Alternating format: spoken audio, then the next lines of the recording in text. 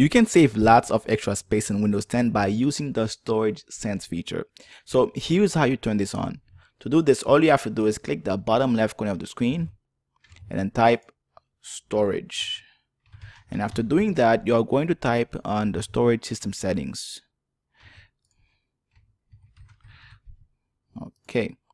So now you should see the amount of space that you've used so far. So as you can see, in my case, I've used 80.8 gigabytes of space.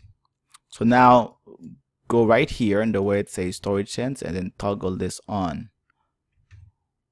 And then from there, after doing that, Windows 10 will automatically clean files, clear away files that you don't need to store, to save extra storage space for you. Now, if you want to clean these files right now, all you have to do is click right here where it says change how we free up space.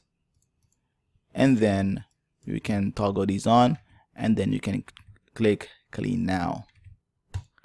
And then Windows 10 will clear these files for you. Okay, so as you can see here, it says they've cleaned up 1.02 gigabytes of disk space. If you are someone who's running low on storage, then this probably means a lot to you. So if I go back, and as you can see, it's much lower. I now have 79.8 gigabytes of used space. So pretty interesting. So that's it. This is how you turn on the Storage Sense feature on Windows 10. For more videos like this, please subscribe for more, and thanks for watching.